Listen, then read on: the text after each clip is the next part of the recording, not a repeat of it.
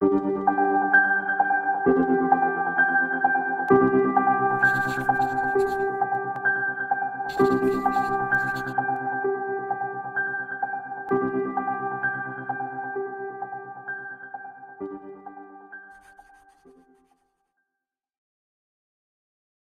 right.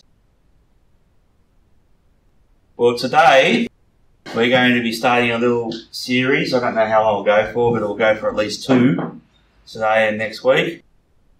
And what we're talking about today is the baptism of the Holy Spirit. Baptism of the Holy Spirit. So before we start, let's just pray. Father, we just come before you and just ask that you would help us as we discuss baptism of the Holy Spirit. Just ask that you would open our hearts and open our minds. Help us to understand your word. Just pray that your Holy Spirit would speak to us and give us understanding. Your word says, if anyone lacks understanding, let him ask, and you will give to him freely. So Father, we ask that you would help us in our understanding of this particular topic. Thank you, Yahweh. Amen. So we're talking about the Holy Spirit. There are differing opinions and thoughts on the Holy Spirit, on what it is, its function, and does it play a role in a believer's life. It is my opinion, and I hope to show this in the Scriptures, that with a resounding yes, the Holy Spirit is an intimate part of a believer's life. As Yeshua himself said, the Father will send you a helper. And we read this particular verse in John 14:26. But the helper, this is Yeshua speaking, in John 14:26, but the helper, the Holy Spirit, whom the Father will send in my name, he will teach you all things and bring to your remembrance all things that I have said to you. Very powerful and important verse for a believer. You can only bring something to remembrance if you've read it. It's not just magic wand that he waves around and voila, there it is. No, he wants you to have a relationship with him, and part of that is reading his word. And then he can bring it to remembrance to you. Many have their own ideas and thoughts as to how the Holy Spirit operates on, in, or with different people. And this varies from one's own experience of the Holy Spirit. So, for example, if one's background is a Pentecostal charismatic church, like mine was, and others that are here, if that's your background, that particular person, their view or experiences are different from a more traditional church denomination, one that may have gone to a very conservative sort of place. One who has the Pentecostal background could walk in to a more conservative church and say, this is dead. There's no light here. There's no Holy Spirit here. And they say that because the Holy Spirit is not, they say that the Holy Spirit may not be there because no one is acting or behaving in their view or experience that they've had of the Holy Spirit in their own church. So this happens a lot. People, especially if you come from a Pentecostal charismatic background, you can go into a more traditional place, and if they don't do the same things or behave in certain ways that you're used to, one could automatically assume that they don't have the Holy Spirit.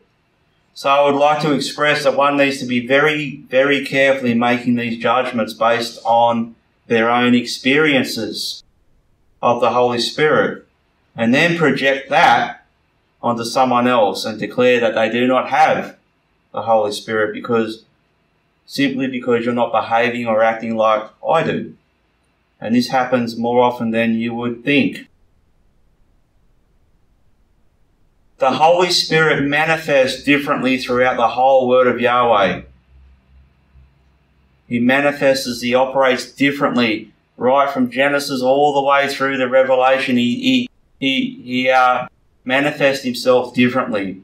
Many modern day believers think that the Holy Spirit is in the New Testament only.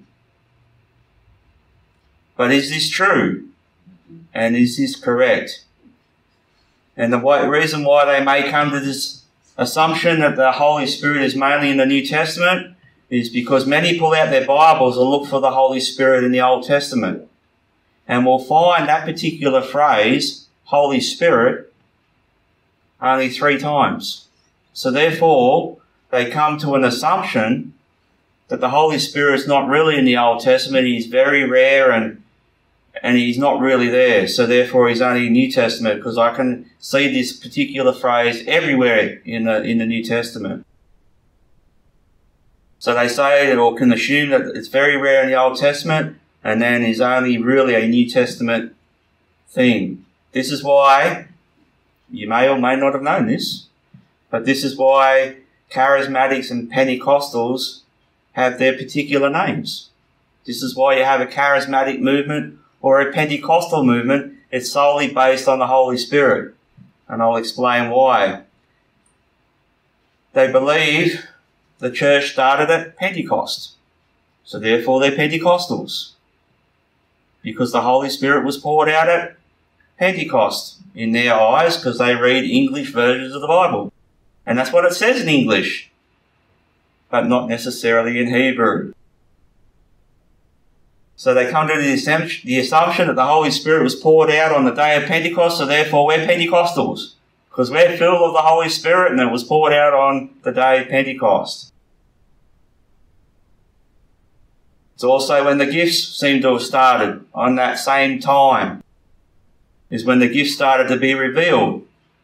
Charisma, we have this in our English word, he's got charisma. It's used a little bit different in English, but in Greek, charisma is a Greek word. And it's the word that they use, one of the Greek words they use for gifts.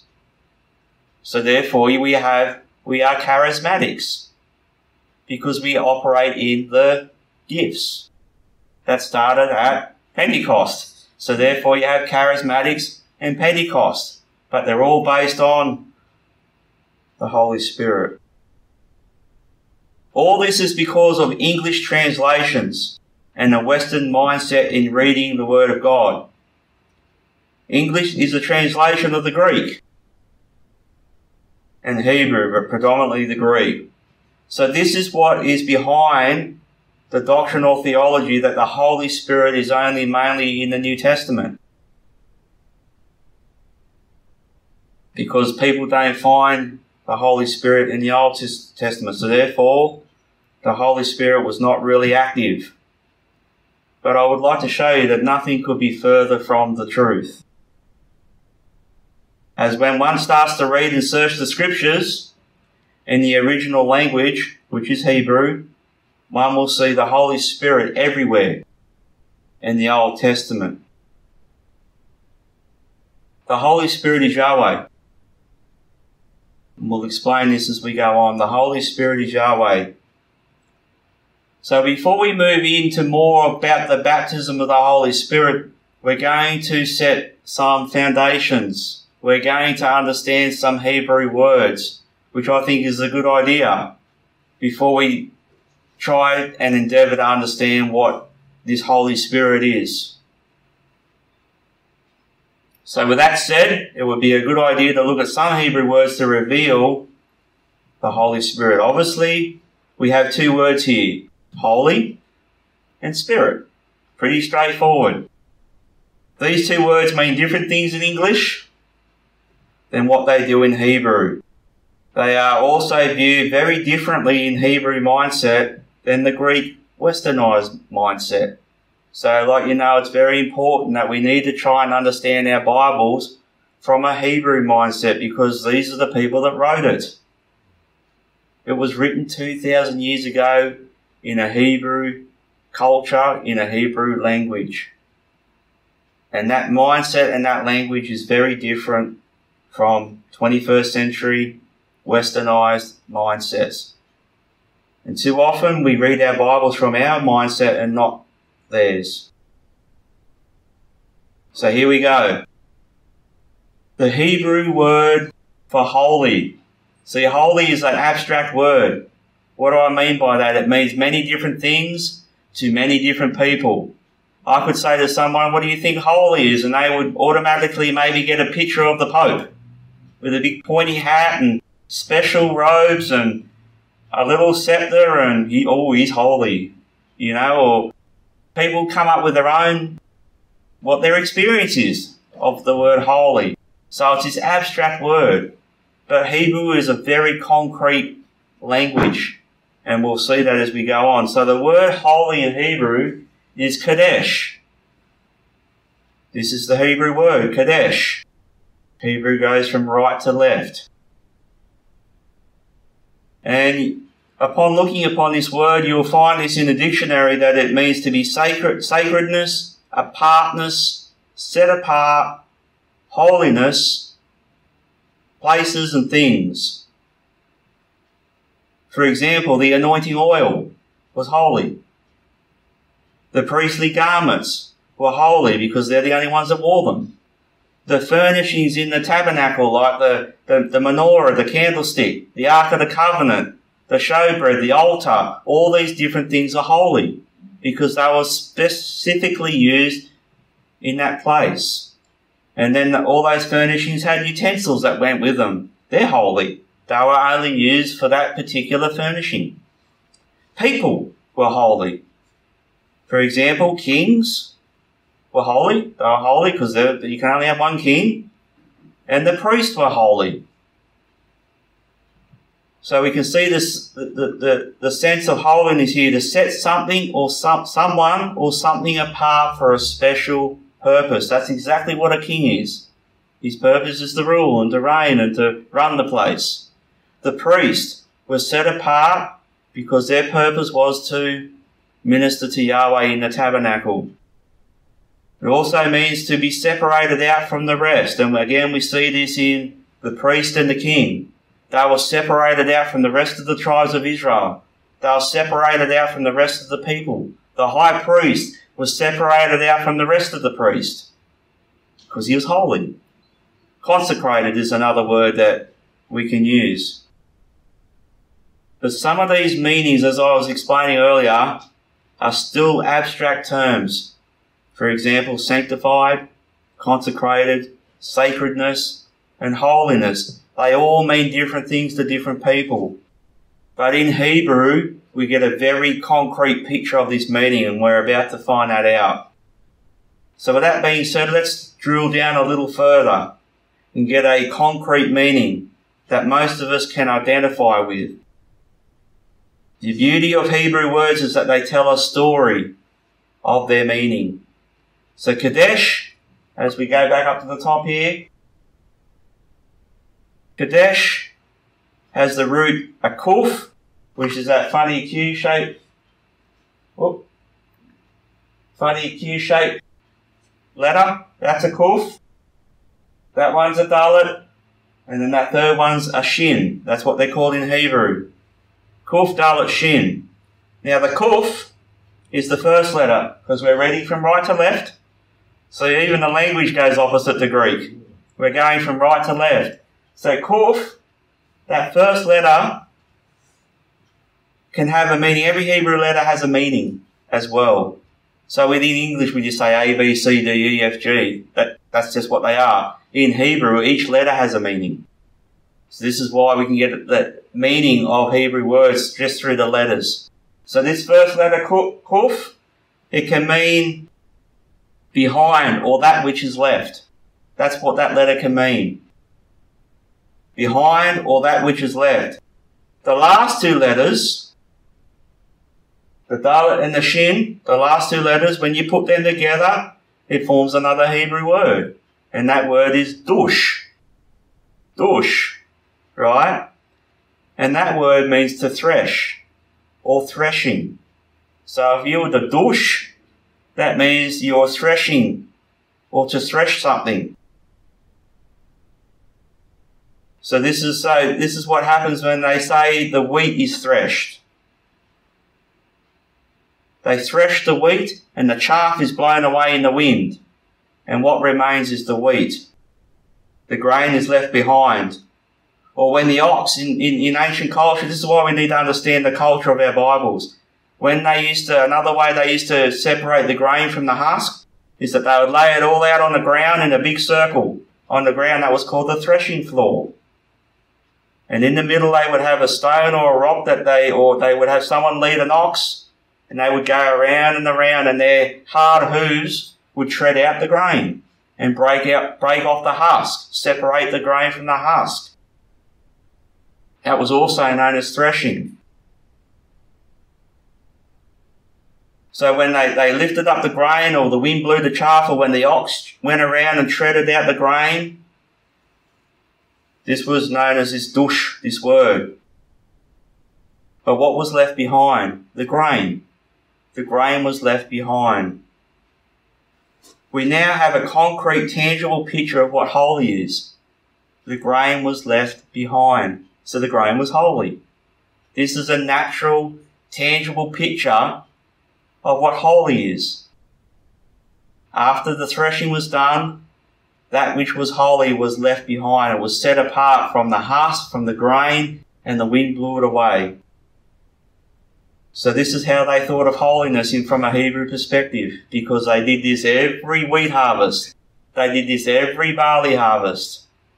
They were separating, making holy the grain. This is just how they think. Very concrete, functional picture. The grain is holy because it is set apart from the husk.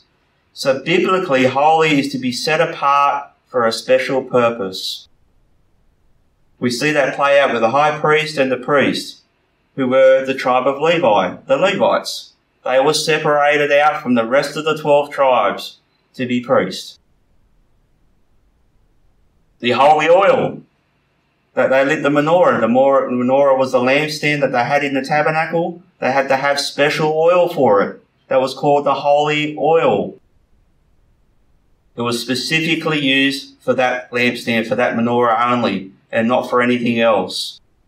The high priest's clothing was set apart, especially only for the high priest. They're the only ones that could wear it. We also understand this between the teachings of what's clean and what's unclean, what's righteous and what's unrighteous. This is all separating out, making holy, etc., etc., etc. Here's a picture. This is someone threshing out the wheat. So they're throwing it up, and the wind would catch it and blow the chaff away, and what was left would remain. And here's another picture of the ox. See how they go around and around? He's treading out the grain. He's separating the wheat from the husk. This is what they do. This is how they did it back in ancient times. So that's the word for holy. To be set apart, to be separated for a special purpose. Now we're going to explain the word ruach, which is the word spirit in Hebrew. This is the word spirit in Hebrew. And this word ruach means breath, wind, spirit. The wind can be from the slightest breeze, like a really gentle breeze, like it may be outside today, to a hurricane, to a really strong tempest, and everything in between. This can mean ruach, or breath, or wind. And it's also the English word for spirit, because in most people's understanding and perspective, a spirit is this vapour. No one can really explain it. It means different things to different people. But in Hebrew, the most concrete meaning of spirit is the wind, or the breath, our breath. That's ruach as well. So the wind or breath or spirit is something that is unseen. You can't see the wind. You can't see someone's breath under normal circumstances. But its natural meaning is revealed in the effects of the wind. So we can see the wind by the effects of the wind. We see the branches swaying in the trees. We see fabric blowing or whatever. We know that it's windy because we see the effects of the wind. So ruach is an action or doing word, which is unusual for a noun because ruach is a noun, it's a thing. But it's an action, it's a doing word. So the first occurrence, the Holy Spirit is the active presence of Yahweh. So now we're getting down to the bones. Who is the Holy Spirit? The Holy Spirit is the active presence of Yahweh. This is one of the ways the Holy Spirit manifests, which is the power of Yahweh. So whenever you read the power of Yahweh in your Bibles, that's the Holy Spirit being manifested. For example, the burning bush. That was Yahweh in the bush, but it was manifesting as a spirit by fire. Another example is when Yahweh sent an east wind and divided the Red Sea. That was the Spirit. It was the active presence of Yahweh. Here's an example. First occurrence of the word Spirit or the word Spirit or wind in our Bibles, which is normally when you come to the first occurrence in your Bibles, that's normally the most accurate, concrete meaning of a word. So here we are, the second verse of our Bibles, Genesis 1:2. And it says, the earth was without form and void, and darkness was on the faces of the deep. And the Spirit of God was hovering, or other versions say fluttering, over the face of the water. So this is an active. The Spirit of God was hovering. The active presence of God was hovering over the face of the waters. So the Spirit is the active presence of Yahweh. And then you add holy onto it, it's the only presence of Yahweh. Because it's separated, it's set apart, because it's Yahweh. We'll understand this as we keep going. So with the two words we have just gone through, Kadesh and Ruach, this is what gives us the English words Holy Spirit. These give us a picture of the meaning of Holy Spirit, which is the active presence of God, separating the wheat from the chaff. As we saw in the picture before, they threw up the wheat into the air, and what separated was the wind, the breath that separated, and what remained was holy. So we see that this is the active presence of God separating the wheat from the chaff. The wind blows away the chaff, which then reveals the grain or the fruit. The Holy Spirit is the active presence or energy of Yahweh, i.e. the wind. Understanding these words now, we can see that the Holy Spirit is now revealed all through the Old Testament, not just a manifestation. And we see it here. It doesn't say Holy Spirit, it says Spirit of God. What else could it be? It's the Holy Spirit. It's just another way of saying it. Spirit of God. In the second verse of our Bibles. But the Holy Spirit's rare. It wasn't in the Old Testament. Yes, it was. Here we go. 363 times the word Ruach is found in the Old Testament. 548 times Kadesh is found, the word holy. But looking up the English words Holy Spirit is found 3 times. But if you went the other way and looked up Ruach, you'll find it 363 times. If you went the other way and looked up, if you went the other way and looked up Kadesh, you would find it 548 times. Just because it doesn't say holy, it doesn't mean it's not there. They didn't speak English, they spoke Hebrew. The word Spirit, directly connected to Yahweh, is found well over 100 times. So of those 363 times, the word Spirit in direct connection with Yahweh is found well over 100 times. So it's the Holy Spirit, the Spirit of God, the Spirit of Yahweh. It is at least 30% of the occurrences in the Old Testament directly connected to Yahweh.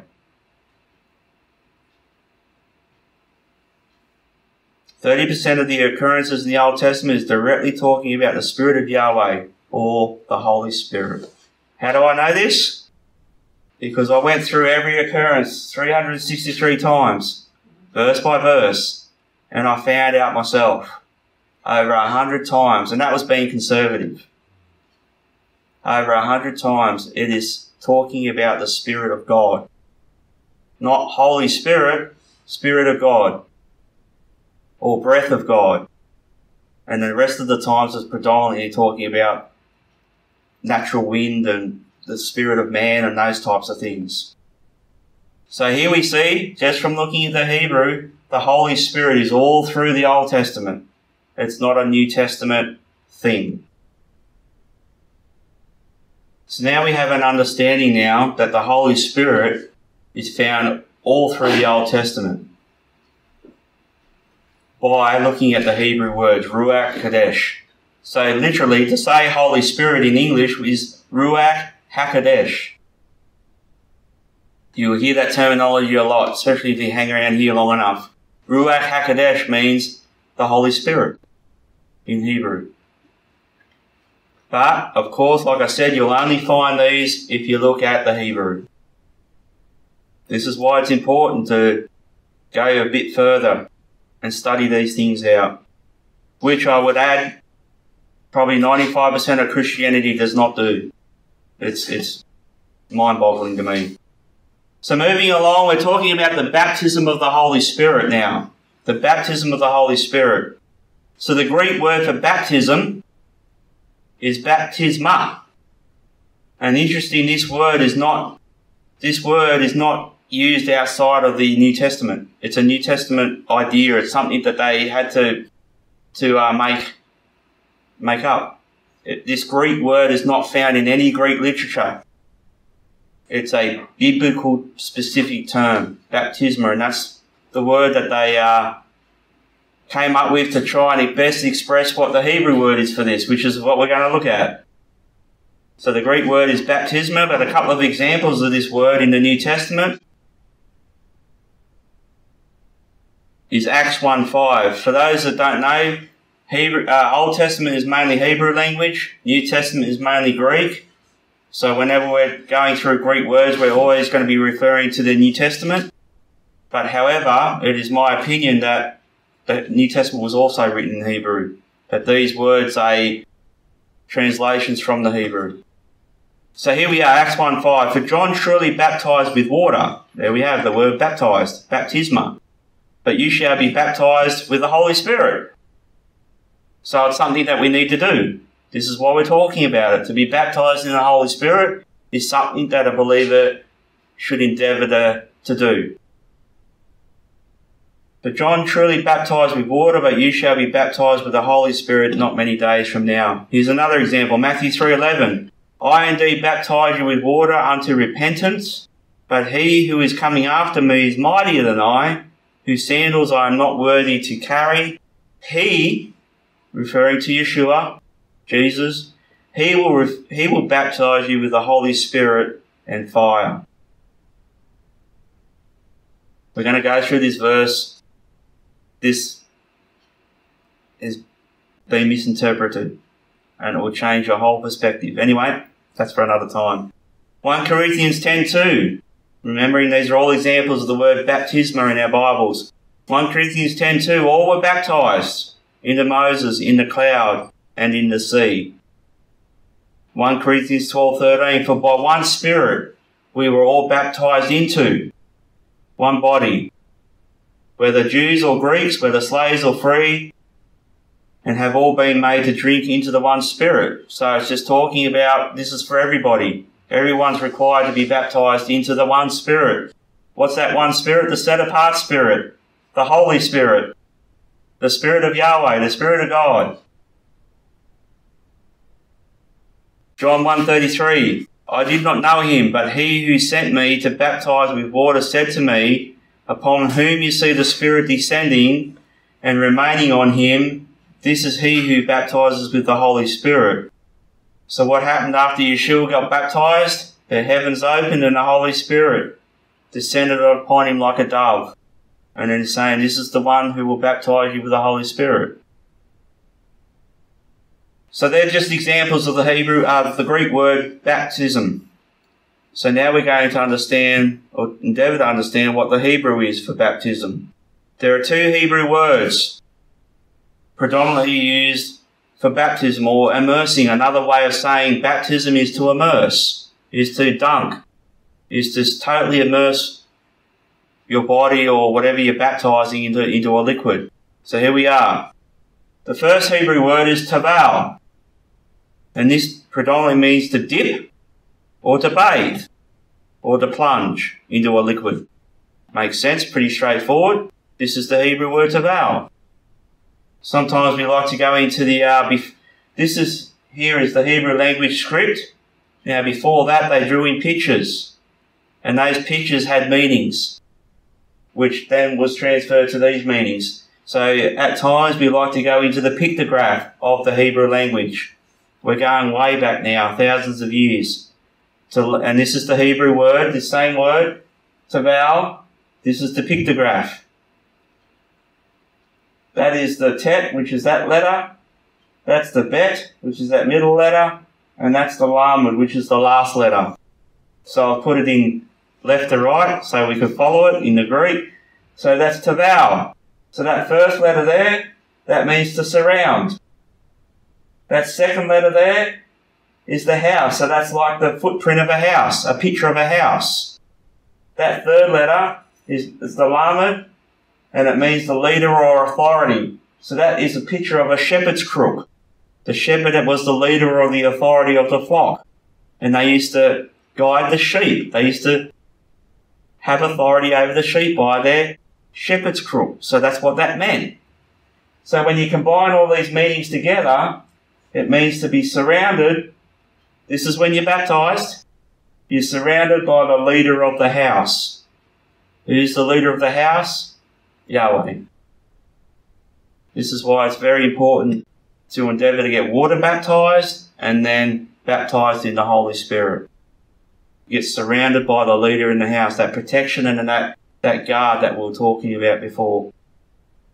This is why I love Hebrew, that it just explains things so much more deeply.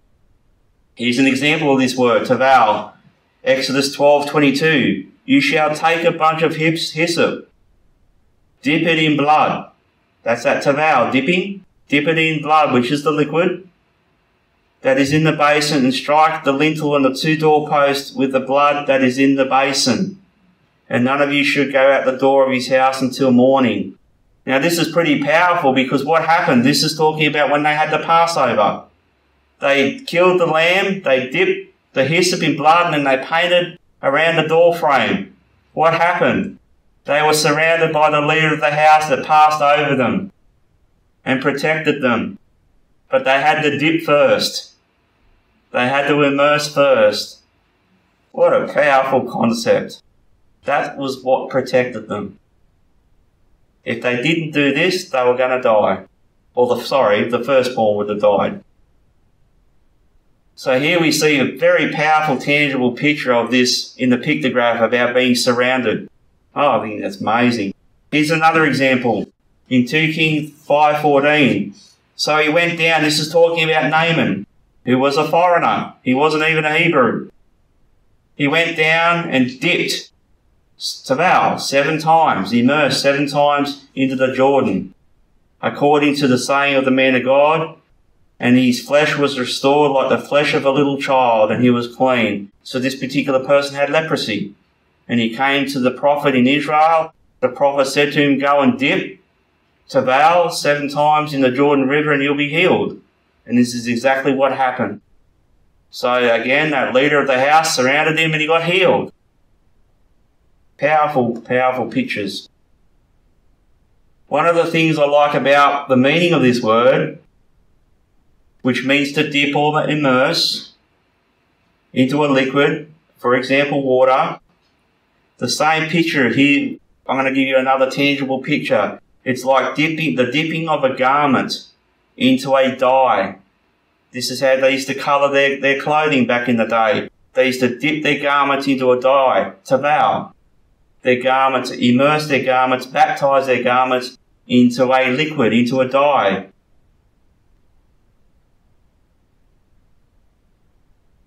In this example, the garment is forever changed. after it's been dipped into the dye. It may have been whatever colour it was, white, grey, whatever colour the garment was. As soon as it got dipped and immersed into that dye, whether it was red, purple, blue, that garment was forever changed after being dipped. The same may be said of one being immersed by the Holy Spirit. They may be forever changed. I think that's a beautiful picture. This is why baptism is so important. Water baptism and baptism in the Holy Spirit. Another Hebrew word for immersion, I said there was two, this is another one, and it's called rahatz. Rahatz. And this means to wash and also trust. Why? Because in the old days, in the ancient Bible times, the servant used to wash the master's feet, or they used to wash guest feet when they came to visit. They used to wash the feet of the master of the guest. So it means to trust, as in a trusted servant who washed the master's feet. The original meaning of rahatz is to wash thoroughly, to immerse in liquid. And here we have in the same example we were talking about earlier when that guy had leprosy and went down to the Jordan. In that same story, it uses both Hebrew words. It uses taval and it uses rahatz. And this is where it says the prophet Elijah sent a message into him saying, go and wash into the Jordan 7 times and your flesh will be restored to you and you shall be clean. So we're just about finished. We need to understand these words before we go into the application of baptism of the Holy Spirit, which is what we're going to be doing next week. And I think by doing that, we'll get a greater understanding of what it means and what it is to be baptized in the Holy Spirit. So to put it simply, the Holy Spirit is the active presence of Yahweh. It's His breath, it's His wind, His manifestation in our natural realm. Just like when the wind blows in the natural, we see the manifestations of the leaves fluttering and whatnot. So it's the manifestation of Yah in our natural realm. The unseen becomes seen. It is the effects of Yahweh. Just like we don't see the wind, but we can see the effects of the wind. The Holy Spirit is seen as wind, fire, water, a voice, and dove. He descended like a dove on Yeshua. And there's many, many other ways that the Holy Spirit manifests in our Bibles. These are just a few.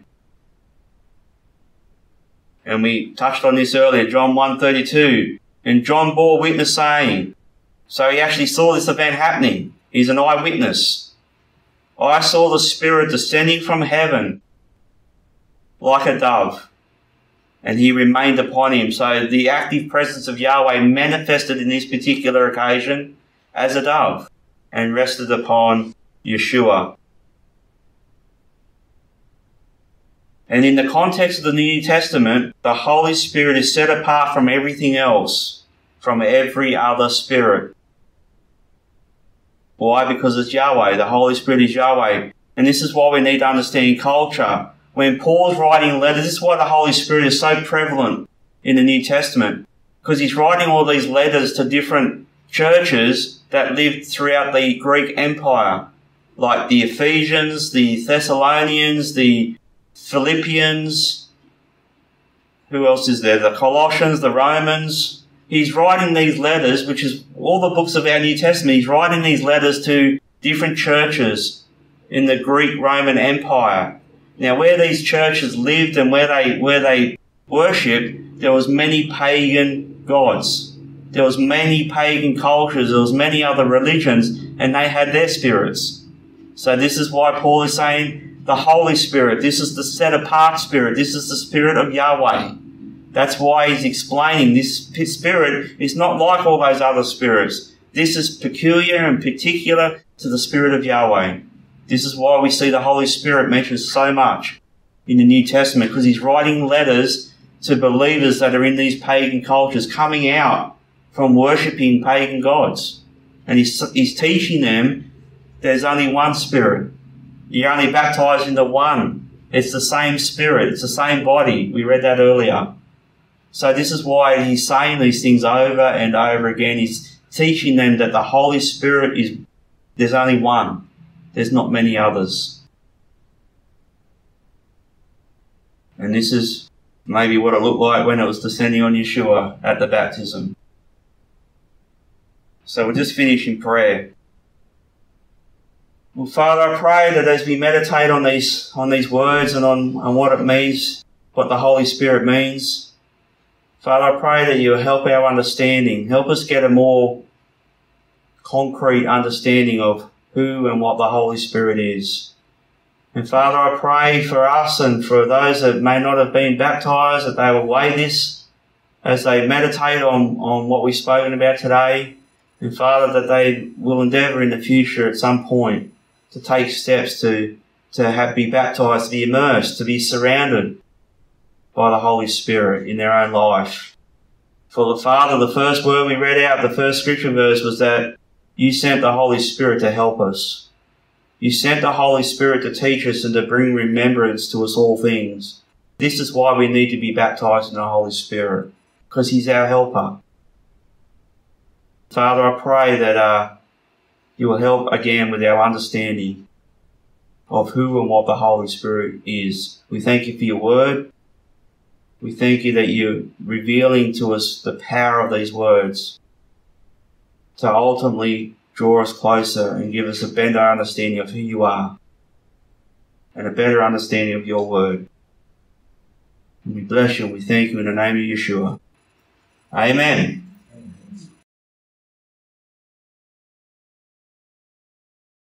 Thank you for watching. We pray that this teaching has been a blessing to you. For more information, please go to www.ancientfoundationbiblefellowship.com. Shalom.